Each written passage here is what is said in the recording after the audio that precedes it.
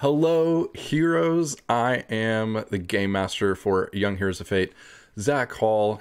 We missed this past week between issue 6 and this upcoming week, issue 7, and posted on Twitter. What did you guys want to hear from me as kind of like a makeup for having to miss a session? A lot of you guys wanted some kind of behind the scenes GM stuff, and most of you wanted kind of a summary of episodes 1 through 6. And I thought, perfect, I'll do both at the same time. Full disclosure, I recorded this video yesterday, but didn't check all of my audio levels beforehand because I was sick and working from home, and recorded a 20-25 minute video with no audio. So if this video has audio and you're seeing it, this is already better. Round 2. So to start out with, Young Heroes of Fate is a I've been calling it a super powered Fate Core game. We use the Fate Core system from Evil Hat Productions plus the Venture City supplement. We use that supplement to handle our characters' superpowers. The game takes place in 2008 because that's when I went to high school, was the mid 2000s.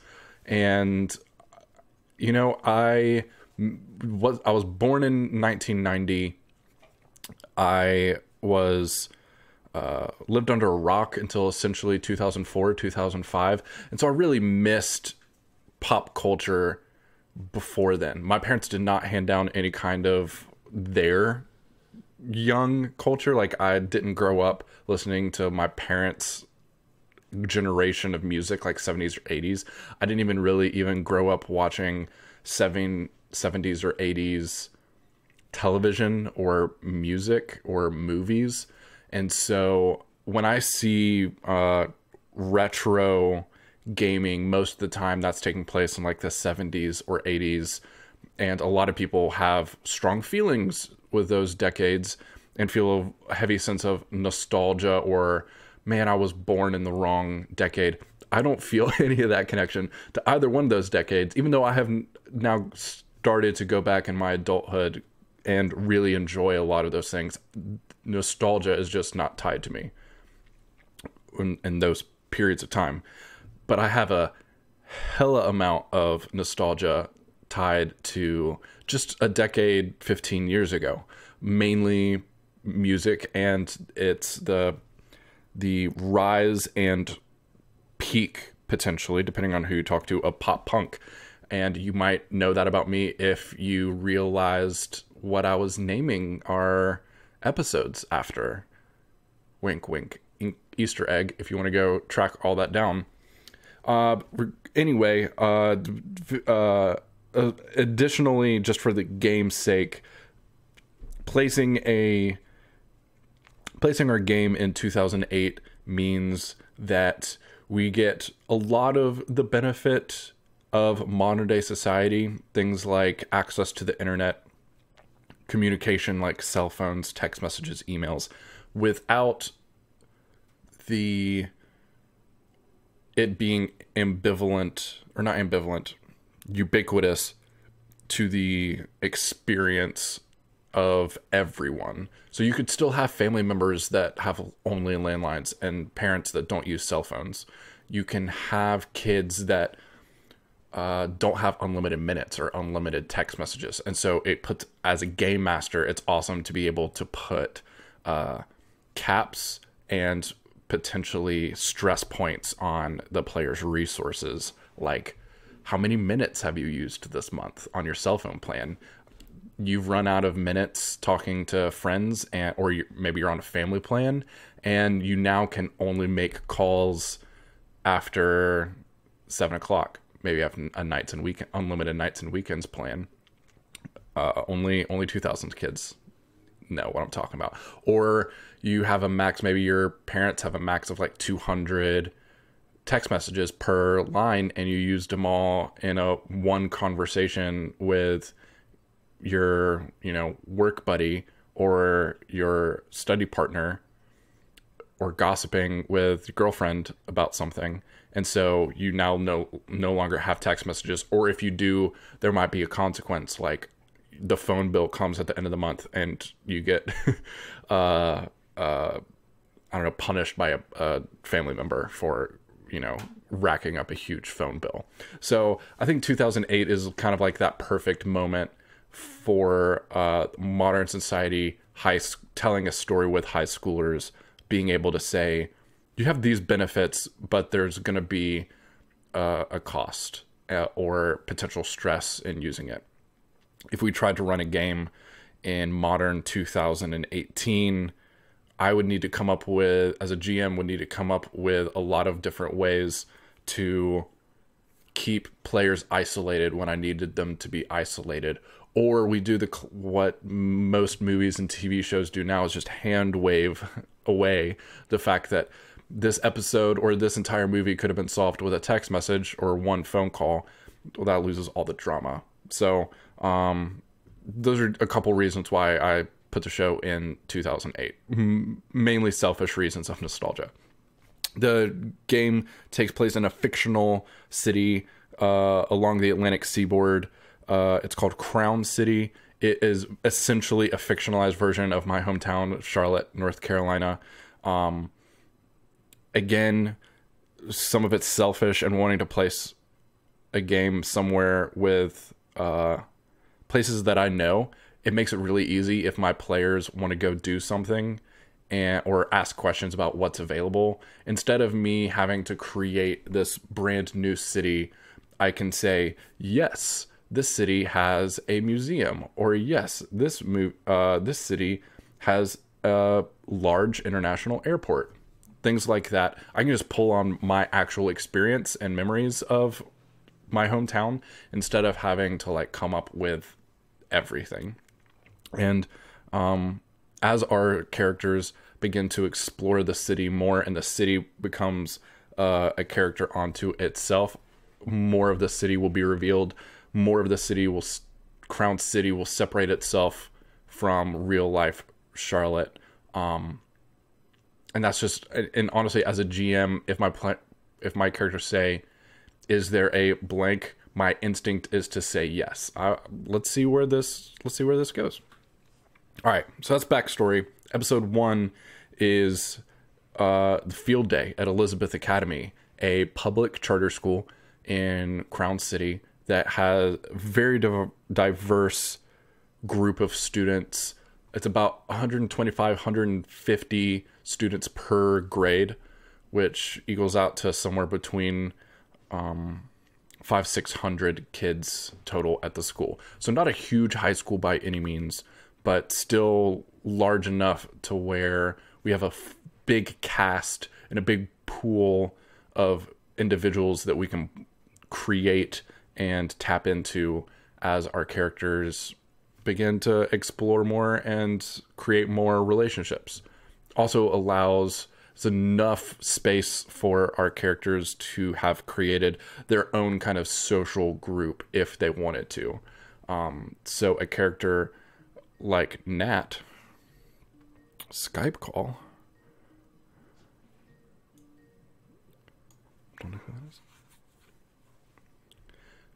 So a character like Nat, who is heavily involved in things like student council, student government, after school activities, the player Christina was able to build out the social group around Nat, and had enough room to where she could do that without having to necessarily chat with one of the other players to see if anything else was, if there was going to be any overlap, unless you wanted to. So a benefit to that size of school. Anyway, field day. The idea here behind creating a field day as the very first adventure was I wanted to get the students away on a school-oriented event, but away from the city into a more cut-off environment, a more remote environment for our capital E event to happen. The event is where something happens to turn a certain percentage of 600 individuals into people with superpowers. And obviously that's what happens at the very end of episode 1. P is for powers. This is the only episode that I didn't name after a song. It is instead named after Grant Morrison's first run of new X-Men comics, which was called E for Extinction, I believe. Really enjoy Grant Morrison's run.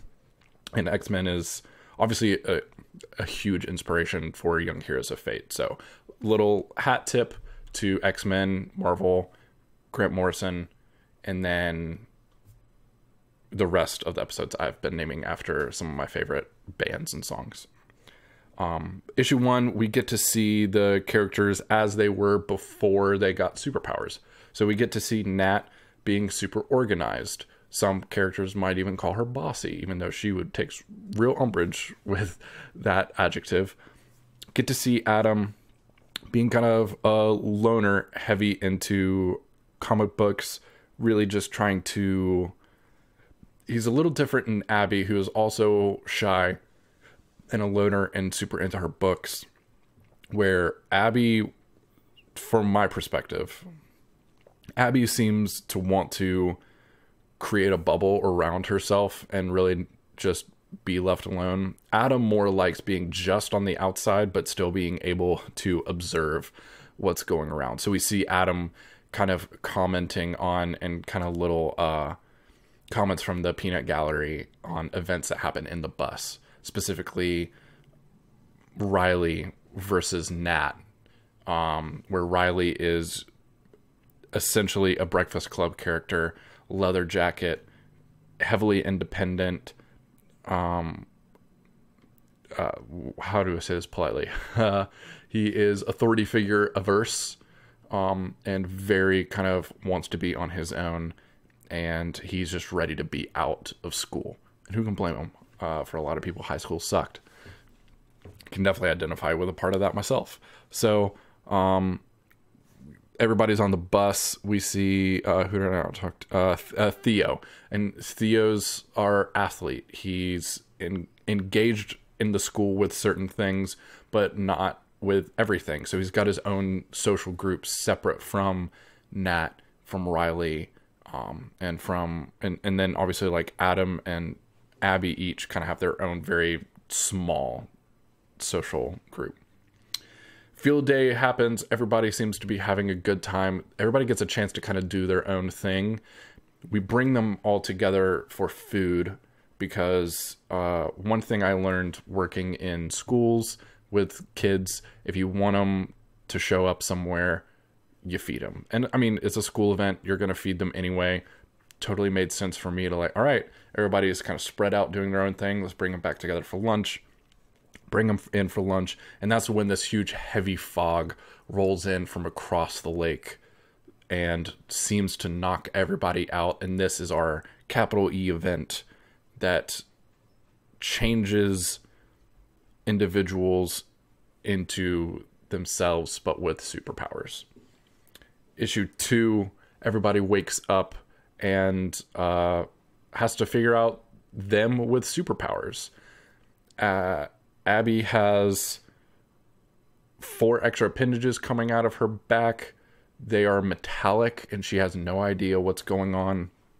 She runs off scared, understandably so. Riley seems to be sharing a body / possessed / partnered up with a extra planar being, very Cthulhian. Sounds a lot like the I'm not super read up on Cthulhian, so at first when me and Riley's player Zippy Zippo, when we first started talking about Riley and his partner Ogthalic, it sounded very Outsiders from Dresden Verse, the Dresden Files by Jim Butcher, which after then kind of reading and talking with Zippy seemed to be very Cthulhian inspired themselves. So very cool. And it gives Zippy honestly a chance that not many RPG players get a chance to do, which is essentially he gets to play two characters at the same time, which is super interesting. It's fun to see their dynamic. It's almost like a bad buddy cop movie, just with those two on that one character sheet. And you kind of get a little bit of that culture out, fish out of water storyline with Ogthalik, not totally understanding modern culture. And it's just a super fun, a great sense of levity. And as a GM, I love it because being able to use Ogthalik as a story, a pusher of story, being able to spend a fate point to essentially entice Ogthalik and his player with a action or non-action that creates drama. Huge boon for a GM like me, where I'm all about player conversations, player interactions, and those dramatic moments. So Riley and Ogthalik is awesome. Theo for episode 2 is gone, partially because his player Mike was, I believe that's the night that he was finishing up a on stage run with his local theater, and that was awesome. I wanted to give his player a chance, and it totally worked out. That essentially Theo turns out to be some distant relation of the Greek god Athena, and is essentially a minor demigod, and that has been awakened in him. And so what I ended up doing was essentially just pulling Theo out of the story. He was gone when everybody woke up from the fog, and we kind of flash back with him at the very beginning of episode 3, and where Theo is having a conversation with Athena. Athena is kind of giving him a little bit of information about something's happening. Theo has the opportunity to step in and make a difference and keep people safe, but doesn't really spell out exactly what's happening to him or what's happening on a much bigger macro level. And then he's kind of beamed back down in medias res via a Bifrost kind of thing. So episode 2 is just essentially everybody freaking out. Riley is trying to learn how to control Ogthalik, and that doesn't totally go well. Adam is freaking out just because everybody around him seems to be freaking out. And Nat feels normal,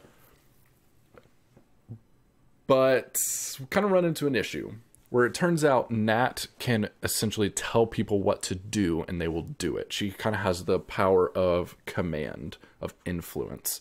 And so they're on, the students are all in their buses on their way back to the school when Nat is experimenting with her powers, tells everybody to stand up, and everybody in the bus does, including the bus driver. And the bus turns over, flips, has an accident. And that's where we end episode 2. Episode 3, we start with Theo kind of bifrosting, beaming back into the action. Adam has been thrown from the bus, and we learn that his superpower is super healing. His body is literally stitching itself back together. But it turns out it doesn't do it. He regains full function of everything, but it leaves behind scars. So you can already see heavy scarring building up around his arms and shoulders, and he has a lot of scarring on his face from when he went flying through a window. And that was a personal choice that Daddy Warbucks, the player behind Adam, made, that he wanted to play almost he wanted there to be a heavy consequence and downside to his power and explore that. So you have someone like Theo, where his superpowers, he's gonna have drawbacks, but it's gonna come more in things owed. Like, he's been given a power and a responsibility, and I'm gonna be able to tug on those lines as a GM to create dramatic moments for Theo the character with his power. but there isn't necessarily a huge downside to him swinging his sword and using his shield. Adam and Daddy Warbucks really wanted to explore the consequences of what happens when your mutation. I'm not trying to, like, these aren't mutants per se. I mean, kind of are, but not really using that to define them. So these powered individuals, what happens when maybe your life isn't better after gaining your powers? Maybe you wish you could just go back to being normal. And I think Adam is one of those individuals who's just like, I wish I could just go back to being a normal 17-year-old reading comics in his dorm room and not having to stress about stressing about what my body looks like, but in a normal teenager guy way, not in a, he ends up wearing like a gas mask full face in order just to cover up his face because he's embarrassed and doesn't want to be seen as is. Super cool as a character aspect, and something I'm really excited for Adam to explore even more.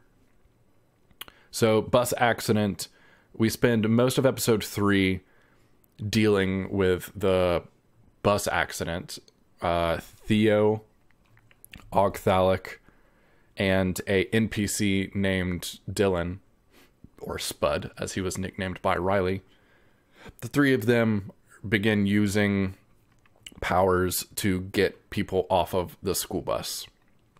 At the very end, the bus begins to explode, and Theo grabs the last person helping getting people off the bus, wraps them up, and puts his shield in between them and the exploding bus, and they go flying 50 feet in the air off of the highway.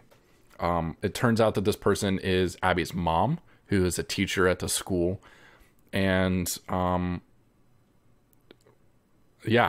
consequences. Again, like, our players are very focused. Right now, their characters do not want to be seen, and they don't want their powers to be visible or their powers to be public. And so we run into a situation where Theo's seen using his powers. Part of his power set is not any kind of disguise. So he's fully faced. Sometimes he wears a helmet, I think. I'd have to double check with Mike. But yeah, so there are people that see our students using their superpowers to get away from the bus. We run into another pretty large event with Nat and her superpowers, where Nat and Theo are basically thrown into a showdown, guns pointed from the police, like a SWAT team, who have arrived on the scene with reports of explosions and a dude with a sword and a huge black monster in Ogthalic ripping open a bus. And so they come out fully armed with their weapons, and Nat tells them to go to sleep, and the whole SWAT team falls asleep. Epic, but very public.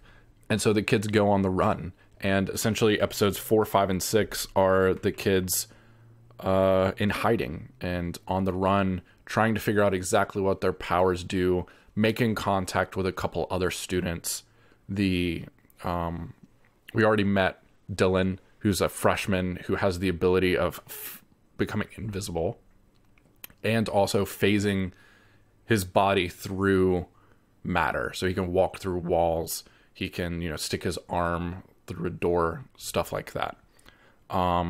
They've also met up with Divya, one of Nat's friends, who is a junior, and she is a fledgling mechanic, and apparently can speak to machines, like have a conversation and interact with her voice and machines.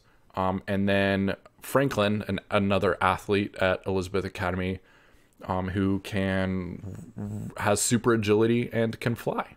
So we now have, between Dylan, Franklin, and Divya, not Dylan. Is that his name? Yes. Dylan, Divya, Franklin, plus our 5 players. We have seen 8 students with powers. Our group has another run-in with a set of twins from Elizabeth Academy that also seem to have powers. One didn't really get a full public view of what they could do. Another had the power of duplication, so they were able to split themselves off and create a dozen other little thems. But Ogthalic and Theo were able to fight them off, and they ran. And so the last episode of kind of like this first story arc, this first 6-issue run, as I'm kind of viewing it in my head, very much like comic books from the big 2 kind of come in 6-issue runs. The end of this first issue run, Nat is faced with a situation where they're all in hiding using a secret underground bunker who previously owned by Riley's dad. And they're hiding out in the bunker when Nat is faced with her parents and her grandmother.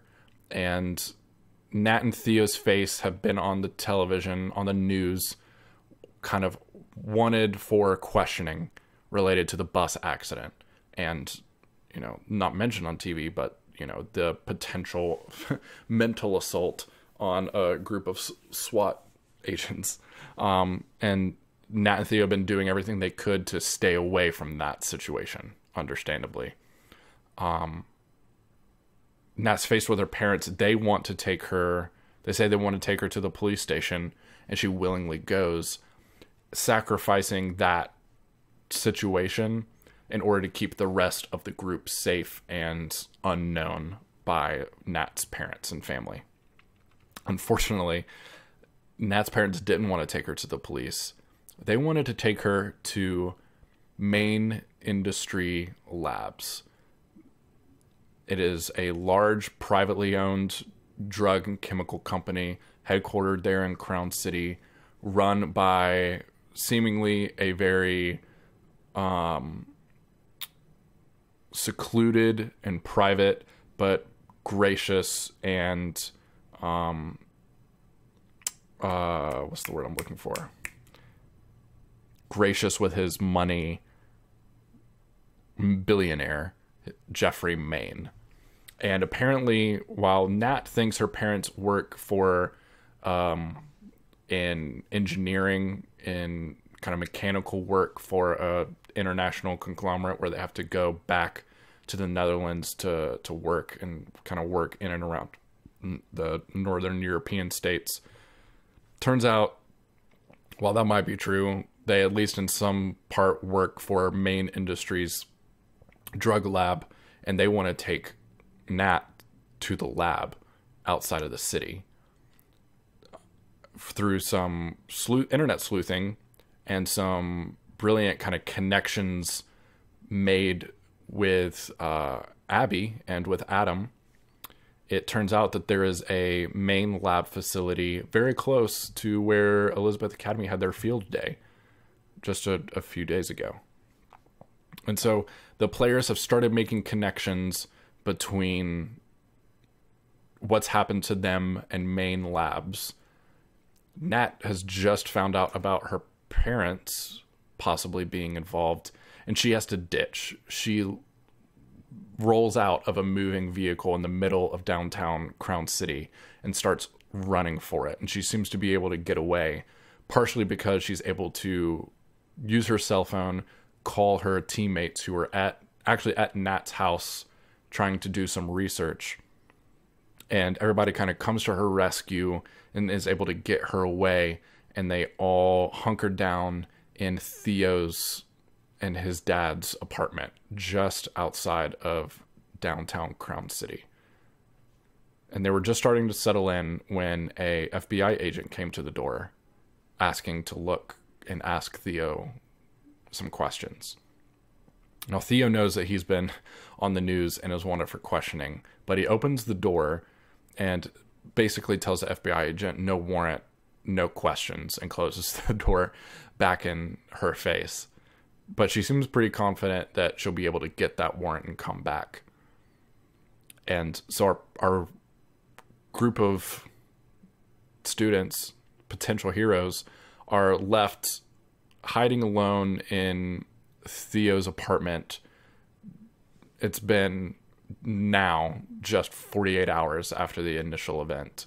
And they're on the run, but looking into this main labs facility, and they're thinking, should we go and figure out exactly what's going on?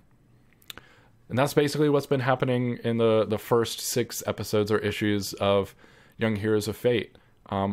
Thank you so much to everybody that tunes in, whether you tune in live on the Encounter Roleplay Twitch channel Sundays at 5 p.m. Eastern to watch live with us, and you're involved in chat, donating in order to give players or me, the GM, fate points to help us kind of tell an even more dramatic story. Thank you so much. This is my first experience streaming RPG show. It's been so much fun getting to know you, the fans and the watchers. If you listen on the podcast after the fact, thank you so much. That's kind of, podcast is my my baby, and just outside of the game. I love podcasts and podcasting, and I'm a big fan of RPG actual plays myself, and so being able to do that has been just a ton of fun. I hope that you guys continue to enjoy the show. We want to keep doing it as long as we can. We've got, potentially at least this one more story arc that I've got kind of built up in my head of, but we'll see where the players go. I envisioned a much different game than the one we're all getting to experience together, but I wouldn't have it any other way. I love each one of my players and their characters so much. I just love being able to play this game in front of you and help share this awesome game system in Fate Core that I don't feel enough people know about. And I think it makes for perfect streaming and playing in front of an audience. So thank you so much. If you are a fan and want to get kind of involved on the show, just if you're on Twitter, use the hashtag Young Heroes of Fate. Feel free to tag the cast or me, tag Encounter RP. That's our channel that we play on. Let them know how much you're enjoying the show. If you're listening to us via the podcast, leave a review on iTunes. Even if you're not an iTunes user, leaving a review there actually just really does help, and gives great feedback for when we start talking with the channel about, do we want to keep doing this? It's great to get all that positive feedback. And feel free to reach out if you want to share something. Thank you to all the artists out there who have shared their fan art of our show. That is just so freaking cool and touches my heart in just little ways that you wouldn't even imagine that something we said or did on our show would inspire your artistic talents. It just blows me away. You guys are awesome. Again, sorry for missing a week, but I think it followed into a perfect time between kind of big story arcs. And I've got big plans for this upcoming week and the weeks after. I think the game is going to ramp up, and the drama is going to ramp up a lot for our players and their characters. So we'll see how everything goes. Thank you for watching. We'll see you on Sunday. I don't have a good tagline, so I'm just going to end it there. Thanks. See you soon.